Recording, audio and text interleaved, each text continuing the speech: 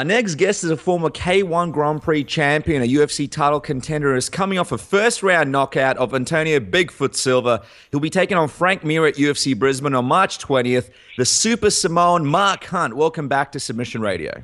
Hey guys, thanks for having me on. Hey, it's a great pleasure to have you back on the show, Mark. We haven't spoken to you since your win at UFC 193. We got to know, what have you been doing with yourself in the last couple of months? Just a little bit of training, and taking the family on holidays. Just the normal stuff. Just back in camp now for Brisbane. So yeah, I've been just doing a little bit of stuff. Yeah, well, you got into tremendous shape for your last fight against Bigfoot Silva. Have you managed to stay in shape, or has the good food sort of gotten to you? Well, I just started training, so it's all good. Of course, you lose a bit of training if you don't train constantly. So I have traveled a few countries just to take the family on the holidays. So I'll be ready for Brisbane. So there's no worry about that. I already made a mistake once about cutting weight, like 11 kilos before the fight in Adelaide. So I wanted to make that mistake again. Good to hear. You trained at AK Thailand for your last camp with Mike Swick. Will you be training there again for your fight against Frank Mir? No, I decided to do my camp at the Gold Coast. So I'm in the Gold Coast at the moment doing my camp. The guys arrive probably in the 22nd of this month. So I just started training at a Heartbreak gym, and I might do a bit of zoo while I'm here and train at JW's gym down here in the coast here. So there's a lot of options to train at, a lot of places to train with, and it's such a beautiful city to train. Got the beach. You've got the beautiful beach obviously in Queensland. Queensland's known for it, but so is Thailand. I'm just wondering, why did you make the decision not to go back to Thailand? Well, I mean, it's an hour flight from my family, and it's not hours and hours away like Thailand. Plus, it's a Western country, and I don't mind it here. I love it here in Queensland. It's pretty cool. And you've got everything here. It's everything you need, and you have to get an interpreter for shit. So, yeah, for sure. Plus, you can hit up Movie World and hit the Superman roller coaster. Now, let me ask you, with a time frame, how's that work for you in terms of getting into peak shape? With just 2 months to go before UFC Brisbane, is that enough time for you? And do you think you'll be able to possibly even top yourself and come in better shape for this one? I'll be coming in really good shape. I've already started camp, and it's good. I got my nutrition going down, everything's going well, so it's going to be, like the same shape, even better than Melbourne. So I'm looking forward to it. It's awesome. Everybody was talking about how you look like you're in the best shape of your career after your last camp. The crazy thing is that you're making these kinds of improvements at the age of 41. Do you feel like you're giving hope to a lot of people and showing that age really is just a number? Well, it is just a number. The thing is, I haven't used steroids or drugs or anything to help me getting it. I've been freaking battling with these cheaters for years, so that's the difference about it now. So the thing is, the cheating, the testing's gone differently. I got tested for the first time in Melbourne, but it's harder for these cheaters to get away with it all. So, good riddance to you. I'll be trying to use my axe to get rid of you monkeys. It's interesting that you mention that, because obviously a lot of people are popping for different substances, especially now that the testing has kicked in. I know you've been in the sport for a really long time, but is a part of you surprised that so many people have been testing positively lately, or are you sort of expecting it as soon as you saw that testing was going to take place more frequently? Well, to be honest, I didn't really, the first time I did talk to the boss about steroids and things, was in Pride, and then they pretty much just laughed at me about it. I was like, well, I didn't really look into it about the cheating of the whole scenario. I didn't know how it worked, and I don't really care about it, so it's not even a big deal. So if they get caught cheating, they're caught cheating, and it doesn't really matter to me. So I don't really if they get caught, that's on them, so it's fine. Let's talk about your opponent, Frank Mir. He's an interesting guy in the sense that a few years ago, when he was on a 4-fight losing streak, people were talking about how he should retire and that he was done in the sport. Now, he seems like he's had quite the career resurgence. It kind of reminds us somewhat of yourself when you first came into MMA and, then your entry into the UFC. A lot of people didn't expect you to end up as a title contender. Do you see any similarities between yourself and Frank in that sense? Well, yeah, Frank's a great fighter, and he used to be the champion, the UFC champion. He's a nice guy. I like Frank. It's sort of the same procedure as mine. People are always going to say bad things. They always say, when you lose a lot of times, you're shit, you're done, whatever it is. But that's the good thing about being a top-end fighter and a positive fighter, like a lot of us top-end fighters do. We don't listen to those rubbish talkers and those pieces of crap. It's just it just doesn't. They don't. Those haters don't even phase us, whatever they say, because they're meaningless. They're just guys that talk about shit and just they're not doing stuff. To change it. So good on them for doing it, and it does remind me of some similar situation that with mine as well. So I've been down many times, and then it's not like I'm going to stay down here. We're going to say all sorts of shit about you, and they still say shit about you. But you never win, you never please everybody, and that's the main thing. Just stay true to yourself and just keep doing what you're doing. If you've got group dreams and aspirations and goals, you just got to chase them down. That's what life is all about: chasing them down and trying to live a whole life, half our life. So, Well, Frank's had a few knockout victories recently, something that he's not really being known for. What do you think about Frank Mir's improved striking as of late? Yeah, I think it's great. I think it's good. So the thing about it is everyone has to evolve. Their striking's gone better, which is good. So, all the top guys are relevant and good at, well-versed at striking and ground. So it's good on them. Do you think his striking will be any threat to you in this fight? No, I don't think so. I'm one of the best strikers on the planet. I'm really interested in just organize what I want to do. I know what he's trying to do. He's going to try and pull me down and start playing jiu-jitsu games. So, but we'll see what happens when it comes down to the party. So. Well, it's funny that you mentioned the jiu-jitsu party, because you've actually gone to the ground with Fabricio Werdum. For people that don't know, Werdum is one of the best jiu-jitsu guys in the world in the heavyweight division. How do you feel about going to the ground with a guy like Frank Mir, who's known for sort of breaking limbs?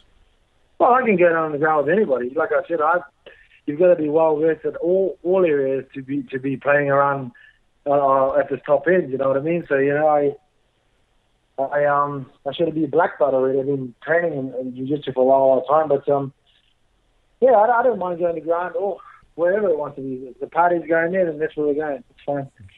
We mentioned Frank breaking limbs. Obviously you're very confident. You had your arm broken by Sean McCorkle via Americana in your UFC debut. Would you be looking to be extra cautious against Frank on the ground, given that he's made out a career of it, especially because he's, every time he's broken somebody's limb, it's always seemed very unexpected and sort of out of nowhere.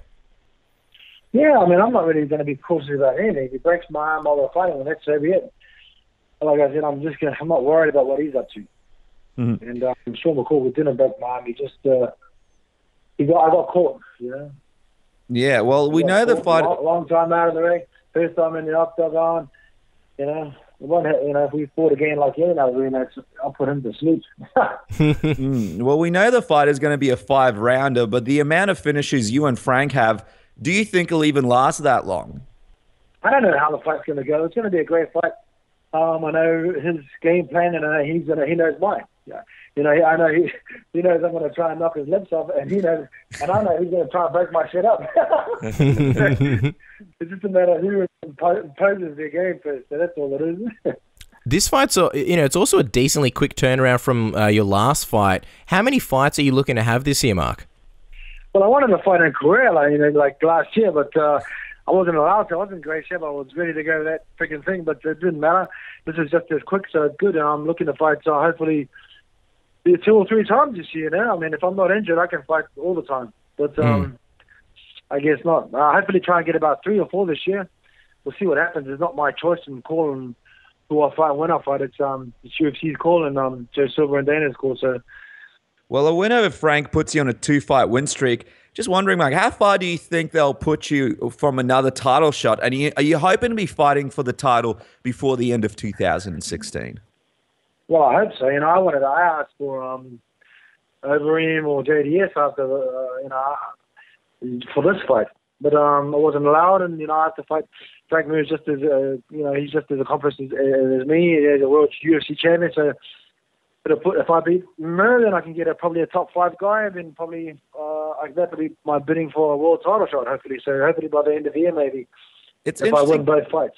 It's interesting that you mentioned JDS and Overeem, because that a very sort of strange fight in the last fight where Overeem beat JDS. A lot of people were surprised with JDS because he just did not look like the same fighter that fought yourself and was, a dominant champion in the UFC. What did you think of his performance against Overeem? Were you sort of taken back by the fact that he didn't quite perform like people thought he would?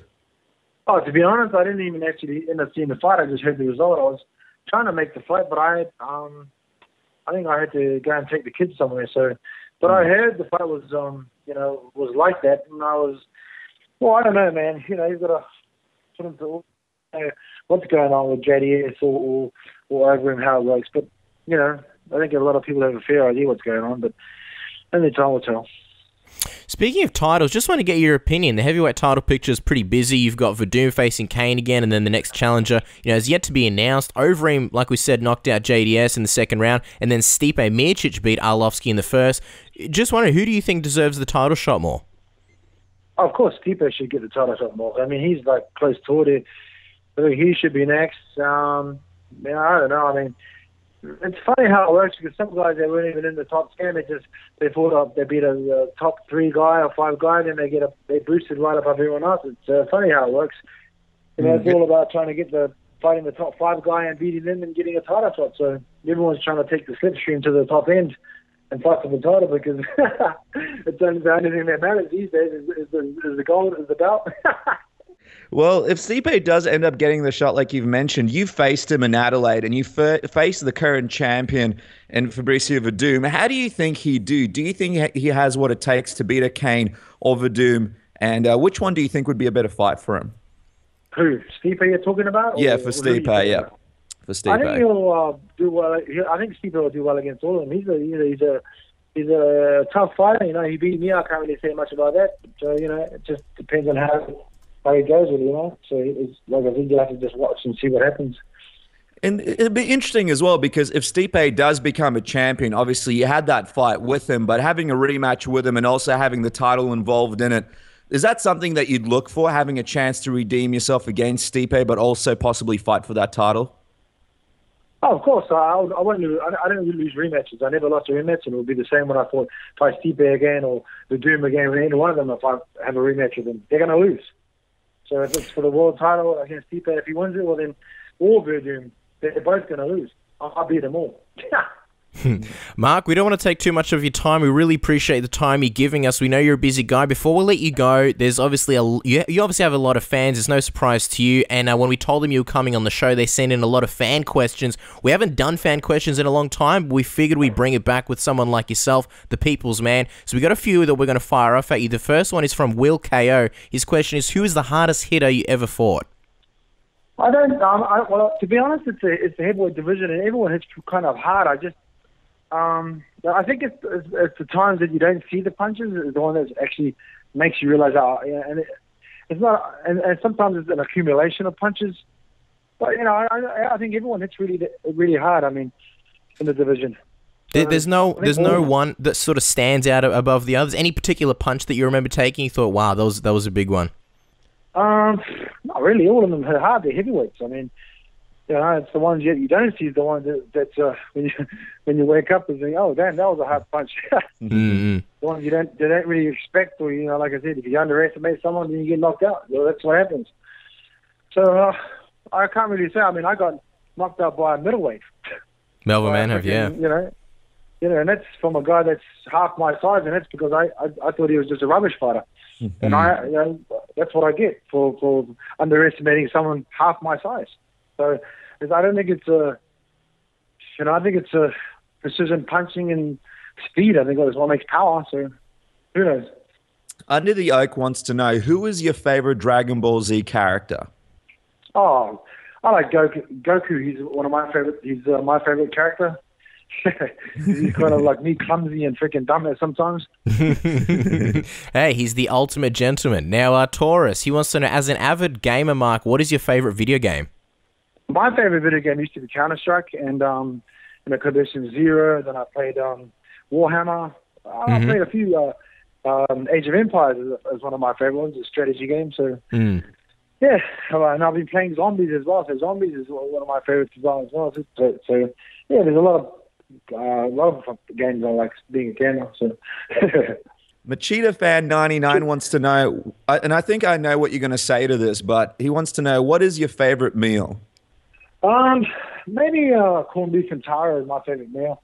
With some KFC, maybe. Who knows? There we go. That's what we were expecting, the KFC. That's what you wanted to hear. You want to hear KFC. I should be sponsored by those monkeys.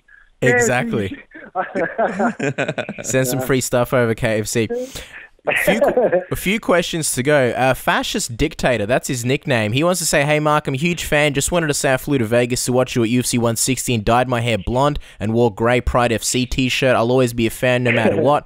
No question from Fascist Dictator. Luis Bolanos has a question. He says, is Hassy your #1 fan? And what do you think of him and his pictures? I'm curious about this one as well. I actually think Hassy's like a really awesome artist. If you see some of his artwork, it's like, you can't really paint like that. He's actually really amazing. I don't know if he swings both ways or but I don't mind Hassy. He's a nice guy. I just found him kind of hard to talk to. I don't normally invite fans up to my room, but I did when I invited him up. It was hard to talk to him because he couldn't really talk. He was too busy just making funny noises.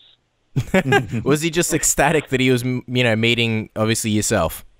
I don't know what it was. I was trying to talk to him, like, how was your day, Hassy? And he's like, I was like, so what have you been up to? That's the noise he was making. I was like, okay then.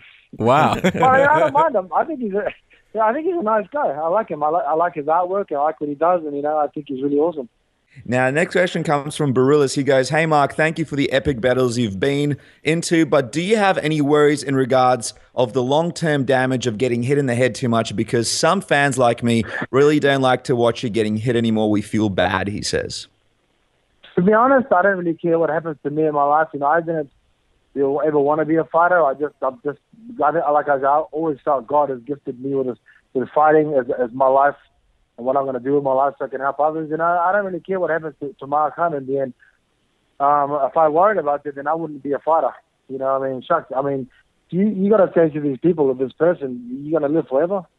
The answer, everyone already knows that. No, you're not going to live forever. You're going to die like everyone else. So to be honest, no, I don't care what happens to me. I'm just going to live a full life as best as I can, enjoy it while I can, and then move on. I don't really care what happens to Mark Hunt. We're all destined to die, that's for sure. Wow, if I die doing what I love to do, then that's fine. So be it, I'm happy. That's why the fans love you, man. Second last question before we get a prediction from you. Kylie Jenner wants to know, what do you think of Jon Jones coming to your division, and do you think he become the heavyweight champion? Is Jon Jones coming to heavyweights? In the future. It's not confirmed, but yeah, apparently he's going to come to heavyweight in the future, possibly maybe 2017. I think that's awesome. I think that's great news. Jon Jones is a complete competitor. He's been a light heavyweight champion, and of course he's big enough to be a heavyweight. So shucks, I think that's awesome news. Ernesto Hus came from an 88-kilo fighter to beat all the heavyweights because that's how talented he was. So Jon Jones could probably do the same thing. I think that's great news. He's just someone else you can fight with. Now, Mark, let me ask you, obviously, you mentioned you're not big into sort of thinking of what's going to happen in a fight, but if you could come up with one prediction, how do you see this fight with Frank Mir going as we finish up? I think Frank Mir is going to be trying to take me down, and I'm going to be knocking him out. So I think after he realizes he can't take me down, then he'll end up being knocked out, like the rest of them. Yeah, and absolutely, Mark. And before we let you go, we just want to also say we've heard you're getting into management. You're going to be managing athletes. Can you tell us a little bit about that? What made you want to go into it, and where do you stand at the moment? How can athletes contact you to be managed by your company? Well, we're starting a management group. I've had a bad run with managers. I've been ripped off many times with managers, so I know what it's like with the game and how it works. And the reason why I do it is I want to help others make the right choices and decisions for them because I've already been there. All they got to do is fight and win. And like I said, I tried to start a management group, a union, a long time ago. It just didn't work. It just because I was just getting ripped off so many times. It's just not good. You don't get the right advice. I never got someone. When you look at the AFL or footy teams, they got people that help them along with different stuff with their taxes and all these sort of things. Where's the fighters? Do they have things like that? They don't. So, we should have, fighters union. We should have people to help us with our taxes, with all sorts of stuff, because it's a job for us as well, just like everyone else. So I think it's a good thing to help others. I mean, it's a kind of a job that not everyone can get into or do, because it's not easy. So to make it even harder, you've got sharks out there ripping everyone off. So the reason why I wanted to do it is because I can help others, just like when I just finished writing a book, Born to Fight. So pretty much explains how I got ripped off and how it wasn't good mentally as a fighter to go through without being people to help you on your way up to the top end. So, what's the best way potential fighters can contact you if they want to be managed by Mark Hunt? We'll be announcing it when the whole the frame's up and ready, properly running. So we're just working on demand on different things. So probably in the next 3 months, I'll be able to make an announcement with the Juggernaut Management Group for the different fighters. We've already got a few fighters we're talking to. So, and I've got my business partner Mark Adar. He's already organising. So once we get those proper things in place, we can make an announcement with the management group. So then fighters can come and get a hand with anything. So I've still got a good name with fighting and the fighting organisation. So it'd be good to get a hand in with these fighters to help them out with their journeys if they're good enough. Well, that's something great to look forward to. In the meantime, guys, make sure to tune in on March 20th to see Mark Hunt take on Frank Mir at UFC Fight Night 84. That will, of course, be March 21st here in Australia. Don't forget to follow Mark Hunt on Twitter at MarkHunt1974. And if you haven't already, make sure to grab his book, Born to Fight. It's a fantastic read. Mark, again, thank you so much for your time and chatting with us today. Yeah, thanks for having me on, guys. I really appreciate your time. And it's time to go for a shit in the toilet. Yeah. Thanks a lot, guys. No worries. We'll let you go, Mark. Have a great day. Thank you very much.